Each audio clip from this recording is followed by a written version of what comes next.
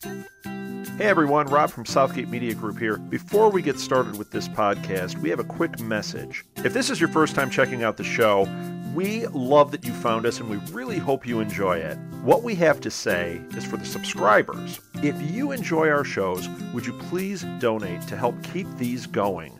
We don't want to have to put traditional ads on these shows, but this does cost money. So we really do rely heavily on donations.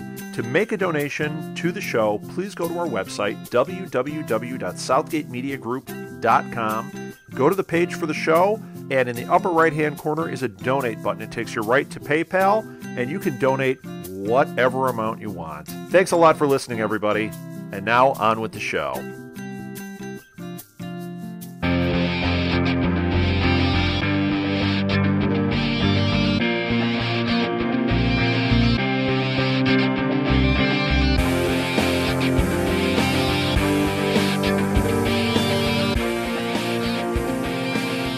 Hey, Newcastle crew.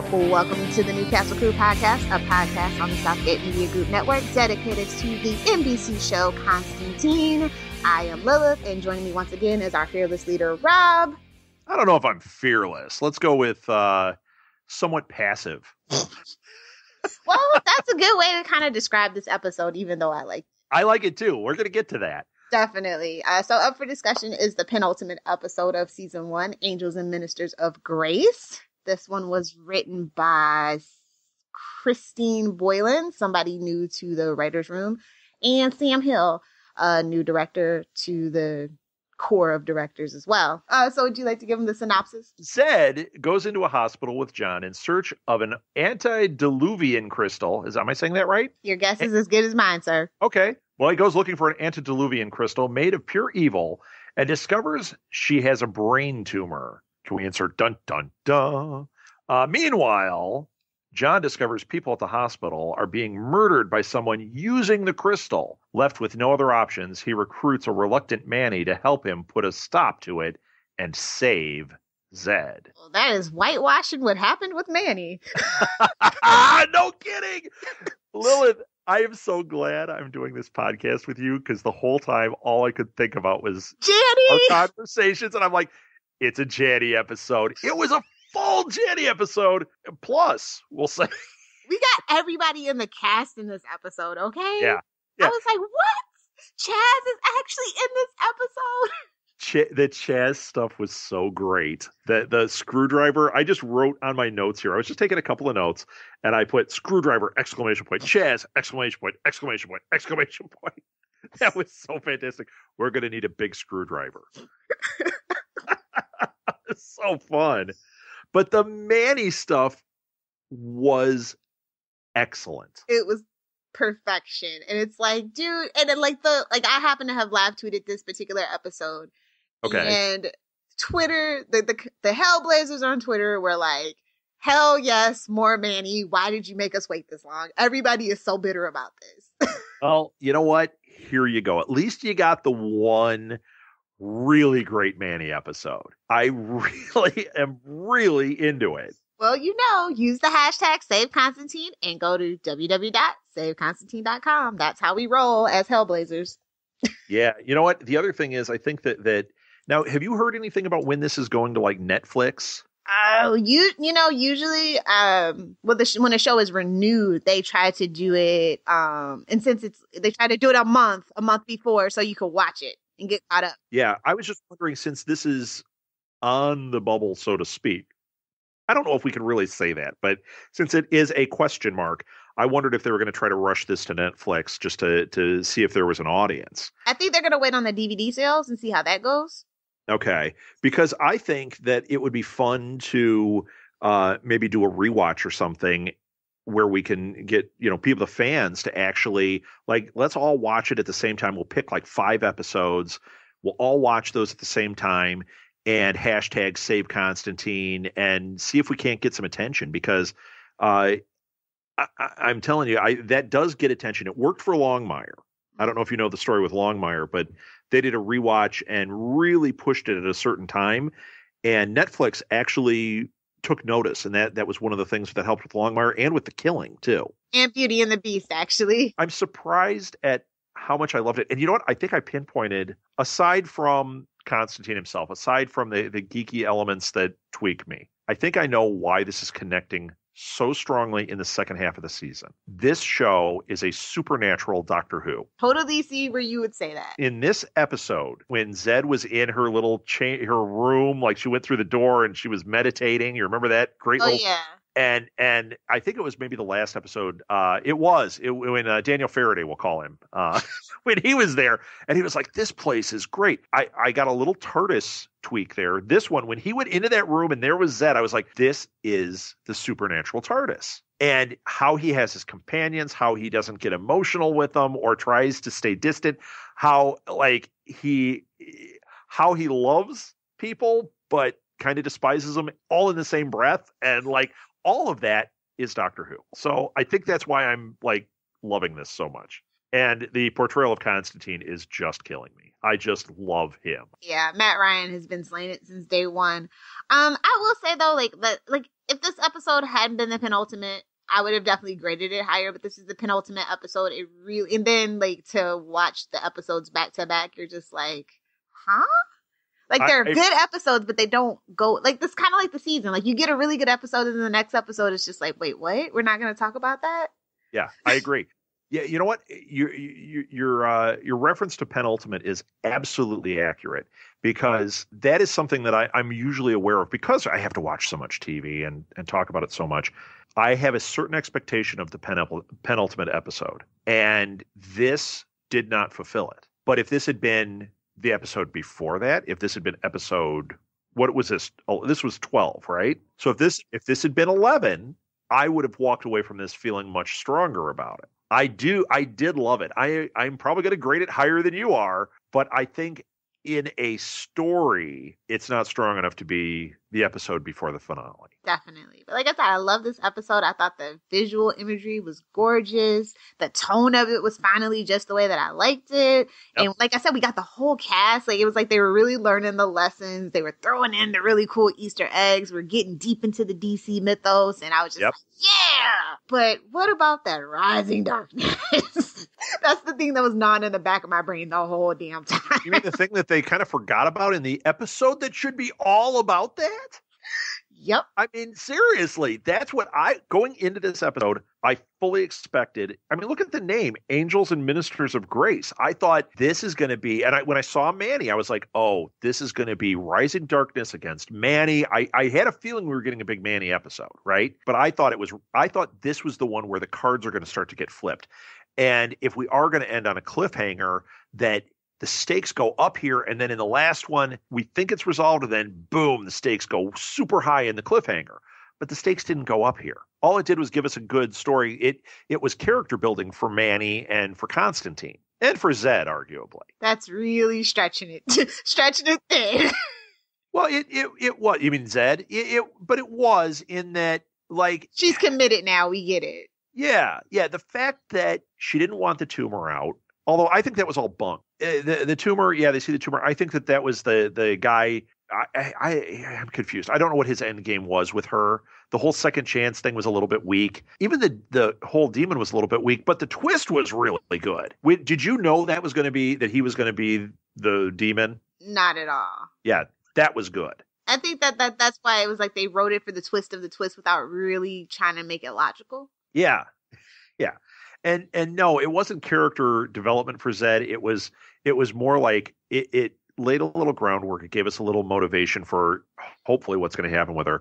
It's just like Chaz. There was no character movement for Chaz, but it was fun that he was here. Manny especially. It was a Manny episode, but Manny and John, that was great. Better yet, Manny and Zed, it was perfection for me. Oh, yeah, no kidding. Dude, when they were at the end, I was like, oh, this is so beautiful. That had to be, Lilith, you had to have the feels in that. I did. I knew you did. Dude, I squeezed so hard. Fangirl squeezed so hard, and I tweeted it, and Hero Perennial goes, "Oh, so sweet," and I was like, "No, he saw it. No, I'm a hardcore, critical, analytical person. You did not see that." But I was like, dude, by the time the end of this episode ended, I was just like, why would they do this to me? This show can't end. No, that was really, really great. This was another one where the whole price of admission was worth that last 30 seconds. It really was. Because when we started it, I'm just like, okay, another weird random cold open. And Yep. it's like, is this the Say No to Drugs Kid episode? Yeah. Right. Right. And I didn't care about any of that. I just didn't care. And I didn't really I did once again, there was that little bit of 80s horror film with the drunk janitor, like the way they shot that, how it was the POV of the monster. Yeah, I was totally like, okay, we're back to 80s horror films, which I'm good with. Keep doing that. Did you catch the Time Bandits reference? I don't know if it actually was, but it totally tweaked my Time Bandits thing. Did you catch it? When they were talking about the Black Diamond? And it's like, it's evil, don't touch it. I'm like, that's the kid in Time Bandits. It's like, I'm never like a fan of these cold opens. I just want to get to the Millhouse. I want to see what my favorite people are up to. Yeah, the cold open was weak. Like I said, I just didn't care. Like, it wasn't a good jump scare either. Like when the one guy, I don't know his name, Michael or something, the guy that was all angry and his face was all messed up, I was like, it's going to turn out that it's not him. Like it was telegraphed. He's just an angry dude. And I think that was a misstep too. I think you could have explored that even further. Maybe he wasn't the dude, but maybe inside him was part of whatever this is that like blows the situation out of control, but it didn't happen. But once again, do I really want to change it? Because by the time it gets to what happens with Manny, I was really down with all that. That scene with Manny's wings. Oh my gosh. The structure of this episode kind of reminded me of Saints of Last Resort Part 2. It's like, let's just get some stuff on and we'll fill in the plot and then boom, hit them with the crazy stuff. Yes, very much so. First, it's like Chaz and John talking, and then John goes off to find, Zed in her room of relaxation. Yeah, right. And, he's like, hey, we're soldiers in this fight. We got to do what we got to do. Come on. Then Manny shows up using Chaz's body. Yep. How'd I get here? Manny! But he sets the scribe map on fire because he says it's a crutch, it's a call to action. And I'm like, well, Manny is officially not beating around the bush anymore. He's giving him direct orders. Yep. Yeah, like I said, it was all awesome. I like that they could have, if they wanted to, I'm not going to get this out right. I had a fear that what we saw in this episode, we weren't going to see it all this season. And that moment with Manny, I thought, okay, the importance of this character and his real viewpoint on things, we're not going to get a real glimpse into it until hopefully a season 2. But this really set the groundwork. I love this scene. Yeah, it was great. But, Constantine, he's a stubborn little jackal. But he eventually tells Chaz to get a screwdriver. They're going to the hospital. Get the biggest screwdriver. Why? And then the next scene. Oh, that was terrible. And I love how he gets on the car. He's like, that really hurts. He's like, you should have just killed me. Yeah. That was cute. Yeah. And so literally he ends up next to the lady that they're looking for. And, he goes, hey, can you cause a distraction? So Chaz kind of tweaks it and like bursts an artery so that John and Zed could get close to the lady. Zed gets a vision, but seizes out. Right. And I'm like, oh, didn't we do this already? Yeah. Once again, nothing really happened here. It's just like I thought, okay, this is a plot device. She's going to end up in the hospital. She's going to be in danger. Everything seemed very telegraphed here. After that, they kind of take her away, and he sees that the woman has the black veins, and she dies. So, then he goes up on the roof. He's like, what happens after that? It's like, so, it was like so, like, such a rush to get to the, Manny being human thing. You know what happens here? Another Doctor Who reference. He walks in with his card and he uses it like psychic paper. Yeah. Which, of course, I went, awesome, Doctor Who. It was fantastic when he did that. Yeah, trying to get into the morgue. Yes. Yeah, what happens here? Does it matter? I mean, in comes the angry guy with the melting face, and then John has the confrontation with Manny. I mean, if you look at my notes, that's exactly how it goes. It's just like he goes out for a smoke on the roof, and then the doctor, Dr. Bob, comes down, and he's like, yeah, I know I shouldn't smoke. He's like, actually, I came to see if you can bum a smoke. I'm like, never trust a doctor who smokes. and so then Manny uses the body, but John has a trick for him. This was fantastic. I will say I didn't see this one coming. He pulls that vial out and steps on it. I actually had to rewind it because I was like, what just happened here? And Manny, Harold Perrineau's reaction in this scene is excellent because it's not like shock. It's not like he doesn't overact it in any way. It's just really great acting where when it happens, when he pulls the vial out, Manny he just is as confused as we are. And it's just pure confusion. He just sees it and John drops it and crushes it. And it's kind of like, wait a minute. And he wakes up and he's getting stuff carved into his chest. And I'm like, Constantine, there's not time for your kinky fun and games, okay, sir? We have serious things to do. It was this whole scene, just really solid acting and really just excellent stuff. And I love how he grounded Manny. I love that whole concept. It almost it could have teetered into that, like I always call it like 80s TV territory. Like, okay, we're going to take this character. Now they're going to be grounded. They're going to get a glimpse of my slice of life and blah, blah, blah. But it didn't really go there. It only had a couple of moments of that right at the beginning. And then it became very much like I bought it. I bought like, wow, Manny he doesn't have a lot of time with this. And he's feeling pain. And he's having experiences, Nurse Hottie in the closet, that whole thing. Well, like, I'll tell you another nice moment when she leaned over him and she was helping him with the computer. He sniffed. And I thought, John had already made the reference. He doesn't smell like when they were at the dead body. He didn't smell that. Yep. And like, he's like, oh my God, what is that terrible smell? Well, he did that when she leaned over and got the little, graze, but he also like smelled, and it was like, he's smelling somebody like this for the first time, a different, like the pheromones. Like it was a really interesting little thing that was happening here. And I think that the reason why they actually had to have this episode was back when we had that fallen angel. And he was asking her all these questions about what it was like to be human, to feel the sun. And I think this episode probably kind of came out of that because that's an interesting question. Yeah. Yeah, I think so too. Either that or they knew they were going to do this and they used that to lay the groundwork back then to make this more impactful. I love to see John emotional about Zed. When he was, telling Manny, hey, you're going to help her. You're going to heal her. I don't care about the rules. It's nice to see Constantine like that. Yeah, definitely. Well, once again, I told you, this is the Doctor Who coming out. Well, they should have brought it out earlier, definitely. So we kind of learned a little bit about what might be going on, the Legend of the Heart of Darkness and the Black Diamond and all that stuff, which is a huge DC Easter egg. Because that really was the most interesting part of the story, And they just couldn't go full on, obviously, about what was going on. But I thought that was a really cool reference. But Manny goes, oh, it wasn't a legend. It's real. I saw it. I was there. Right. I was like, of course you were, Manny. Of course. And so, John tells him, hey, he gives him a task. He's like, hey, at least you're a doctor. You have free reign to these halls. I have to go do something. Right. And so John had sent Chaz back to the mill house. And so he joins him looking for that box with the black diamond shard in it to do a little experiment or, to use Chaz as a test subject. Not a guinea pig, a test subject. Right. Can I also point out that this scene brought back the cattle prod?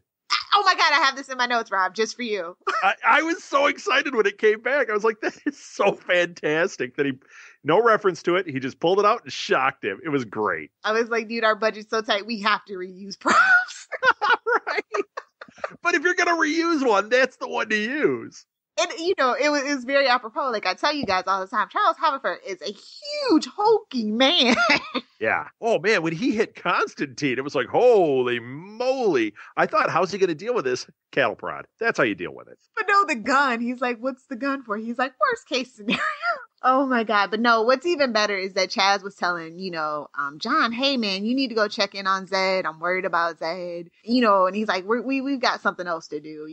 Constantine's avoiding it. But, this really solidifies the fact that they're a team. They care about each other. You don't see Zed and Chaz together too much, but he really does care about her. So yeah, after he learns what's what, he gets it, and he's like, all right, off back to help Manny. Yep. So he pages Manny, and he's like, yeah, you smell like perfume. An embarrassment. And so basically Constantine gives him a roundabout birds and the bees lesson, and I'm just like, really, Constantine? I love how he called him out immediately. I mean, there wasn't even questioning. He knew immediately what went down. That was great. So they go back to playing Doctor Detectives. Yes. And they're starting to piece together the motives behind the Black Diamond Killer. And it apparently looks like it's the killer's targeting addicts who have wasted their second chance at life. Yeah, okay. Yeah, exactly. Eye roll. Insert eye roll here. And then this does lead to Manny calling John out about having the difficult conversation with Zed. Yes. He's like, you're running away from it. You need to tell her. If you can't talk to her now, when will you be able to? Great line. And you know what? It's almost like they could have edited the demon stuff out of this one, except for the ending, except until Galen turns. Because all the rest of it is what we're reacting to, like, oh, great line, and oh, I like this with this character. So, yeah, they kind of split up again, and Manny goes to check on Zed in the guise of Dr. Bob, but Zed sees through it, and they have that really cool heart-to-heart, but evasive heart-to-heart, shall I say, because Manny, true angel fashion, doesn't really answer her question. Right. But he makes her feel better. He has better bedside manner than most doctors I know. Right. I loved that, though, when she called him out, she didn't know who he was. As soon as Galen walked out of the room, she said, all right, who are you?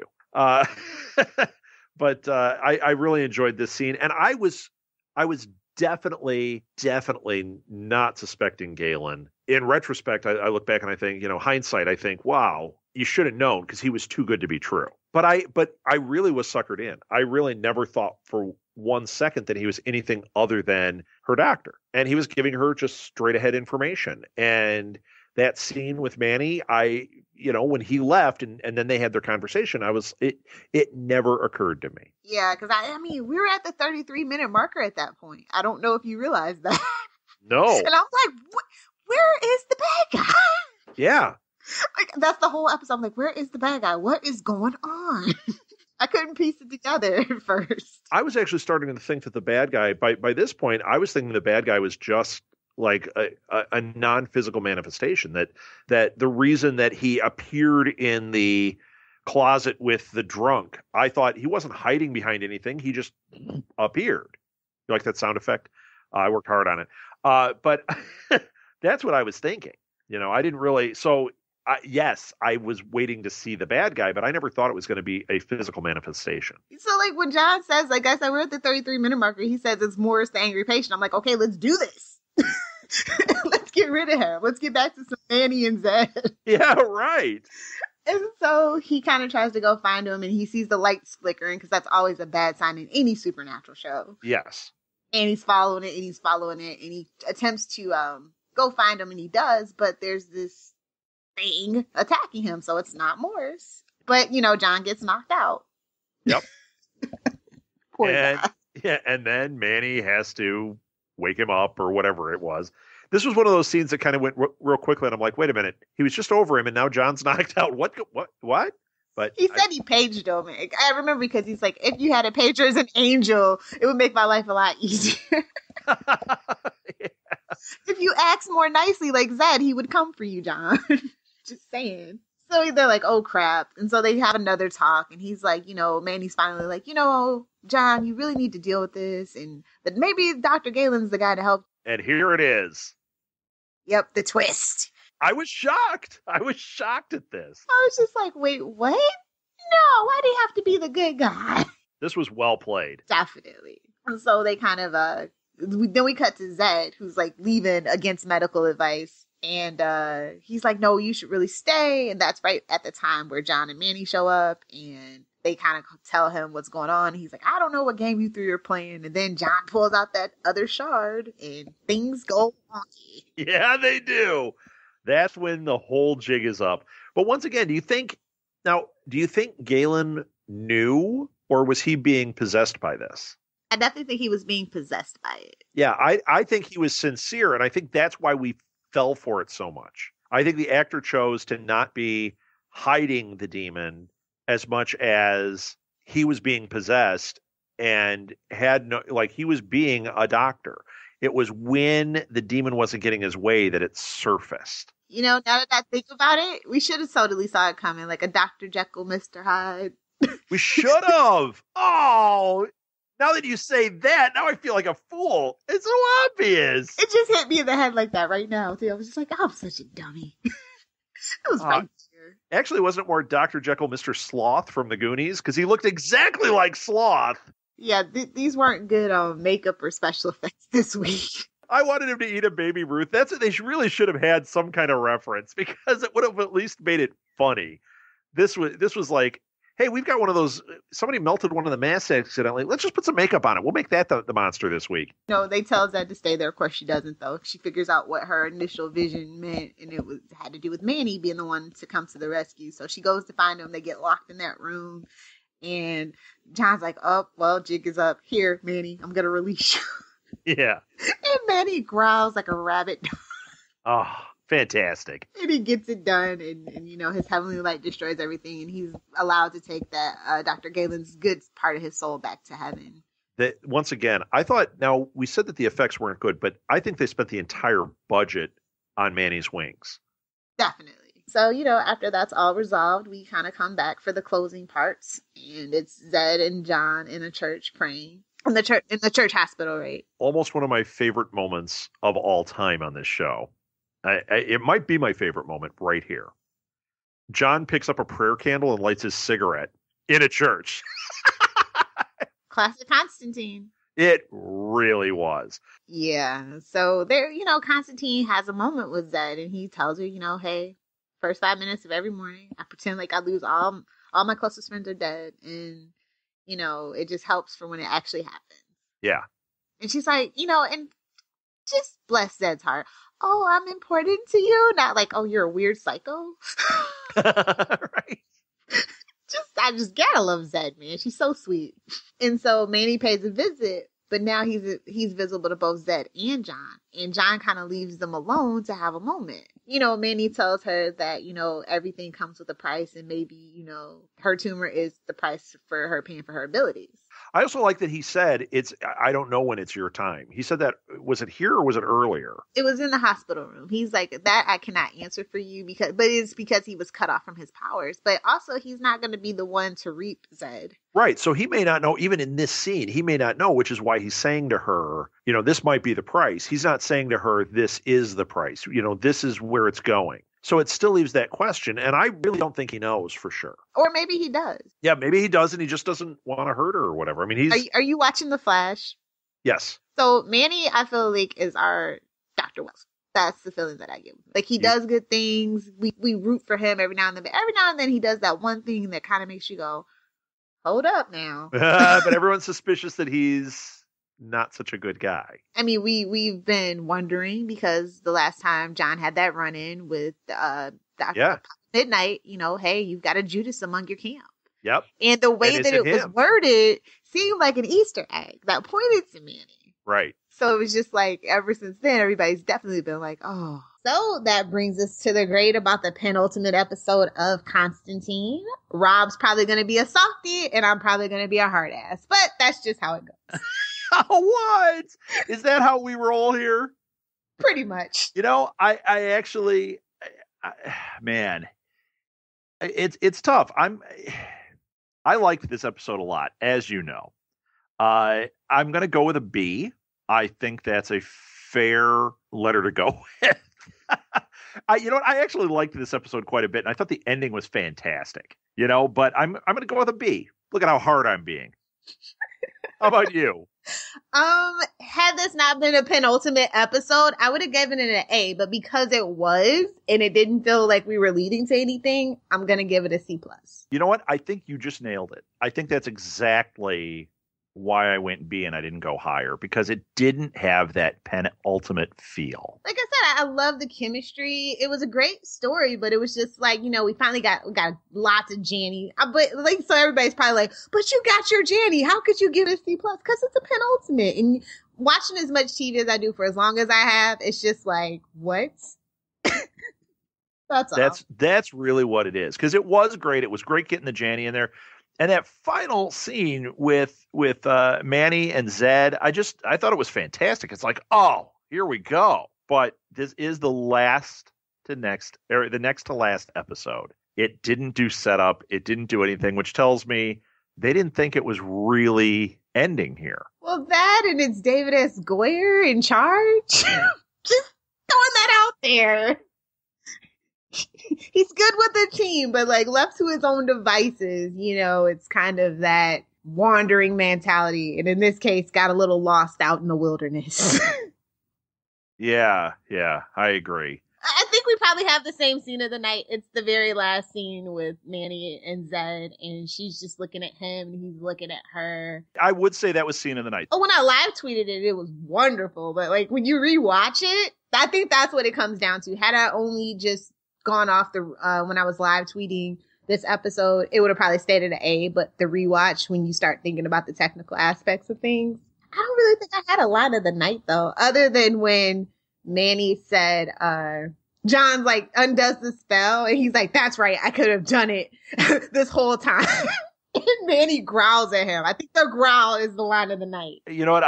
This is going to sound so wussy, but I totally agree with you. I mean, it's like, yeah, I just agree with everything, but I do agree on that one.